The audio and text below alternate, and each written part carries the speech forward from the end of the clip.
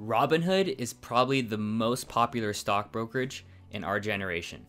In today's video, we're going to be building a stock trading bot for Robinhood specifically. It will be a fully automated trading system that we're going to code together. The link will be in the description below if you want to download it, and let's see how well it does. Let's get started. All right, before we get started, I just wanted to give a big shout out to Dawson. Dawson actually lended me his Robinhood account. I am Canadian and we do not have access to Robinhood in Canada, but Dawson was nice enough to lend me his account. So his Instagram is in the description below. Feel free to send him a DM and say, hey, thanks. Without him, I could not do this video. So anyways, now that we got that sorted out, what I've gone ahead and done is actually build out the code for this Robinhood trading bot, okay? So the GitHub, the actual code will be in the description below as well. I'm gonna go over how it works, and then we're gonna actually run it and see how it goes. Today is Sunday, so I can't, obviously the markets are not open, but tomorrow I'm actually gonna run it and I'll put it at the end of this video. But basically how it works is we use the Python RH library, which extends from, or which uses Robinhood's API. Now, Robinhood's API is unofficial.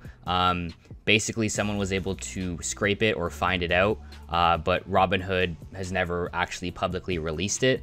So all the Robinhood libraries that you find are unofficial. So just be aware of that. They are maintained by a community, which is great, but it's not officially from Robinhood. So just be aware of that. So I import the PyRH library using pip. Once again, this is all in Python per se. And we also use a couple other libraries. We use NumPy, Tulip for our indicators. We're going to be using RSI, so we're going to be basically buying when the RSI is below 30 and selling at 70. And then we use a scheduler. So that's kind of the libraries that we need, which are all up here. So first, what we're going to do is log into the app. So I instantiate a new class of Robinhood, and the constructor takes a username and password field. So you want to put your Robinhood email in here and your password in here as well. And then we declare a variable called enter trade. So at the beginning, we haven't entered a trade yet, so it's false. And then we also instantiate our scheduler to constantly check when new quotes and candlesticks are coming in. Okay.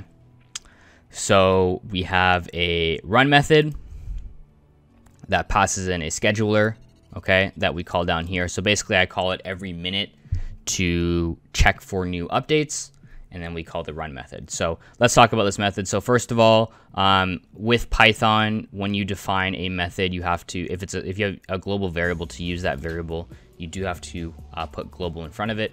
So we just pass it on into here to make sure we're using it and it's referenced. Then I print, all right, let's get historical quotes. In this bot, we're going to be trading forward. It can be any stock you have, but I just funded this Robinhood account with 50 bucks. So I chose a stock that everyone could trade with small accounts. So we're trading forward, which, is trade around, $4 or $5 per share. So we get the historical quotes for forward, and we get the current day or previous day if it's aftermarket, and we get 5-minute candles right here. And this is using the Robinhood library.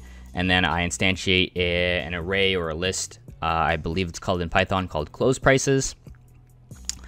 Then for each historical data, I append the close price of that data into the new close prices array list. And then what I do next is, so we're using the RSI indicator, which is the relative strength index. And we're using that from the Tulip library, and that requires for us to convert it to an NP array, which is NumPy. It just, there's some type of data structure that NumPy has that Tulip prefers to use. So we just make a new variable called data, all uppercase, and we convert it to an NP array with our close prices. And then we create an RSI variable with the Tulip library, ti.rsi. We pass in our close prices, and then we say a period of 5. So we're using 5-minute candles and a 5-minute period for an RSI. Then what we do is to place a buy or sell order on Robinhood, we need to get the actual instrument ID. So we create a new variable called instrument, and we say, all right, get Robinhood instruments F. F is the symbol for forward. And then from here, basically we check if the last RSI is less than equal to 30 and we have not entered a trade. Place a buy order for that instrument, just a market order, and we set enter trade to true. If the RSI is greater or equal to 70 and we've entered a trade, then place a sell order for that instrument with a quantity of 1, and enter trade is false. And then we print the current RSI so we know what's going on, and then we call our function again recursively after 1 minute. Okay, so this is a very, very simple trading bot and a very simple strategy of buying when the RSI is below 30 and selling at 70. So like I said, today is Sunday, so I'm gonna fast forward to tomorrow, and then we're gonna see how it does and see if it's profitable. So I will see you guys then, and I'm excited to see the results. I hope you guys are too.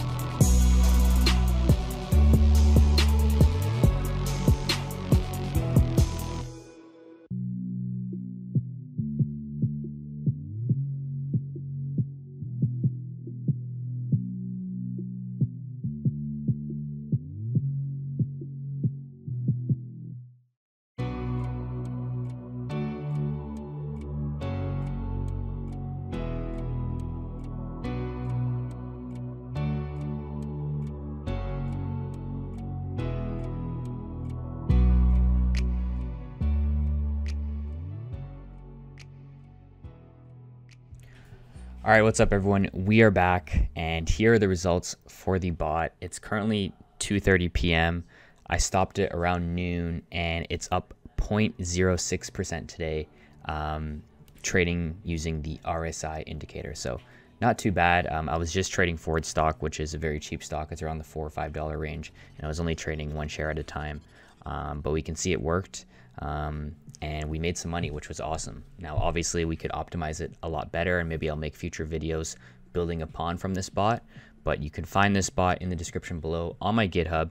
And once again, it works with Robinhood, so it's a very powerful bot to be able to use with that brokerage, because I know Robinhood is very popular. So, anyways, here's the results. I hope you guys liked it. I hope you found value in this video. And once again, the bot is in the description below. Let me know in the comments if you want me to build upon this bot, if you want me to make it a bit more robust and complex, and we can make a master Robinhood bot. So let me know in the comments below on that, but I do plan on building upon this. So anyways, hope you guys enjoyed this video, and this is Jacob here, and we'll see you next time. See you guys.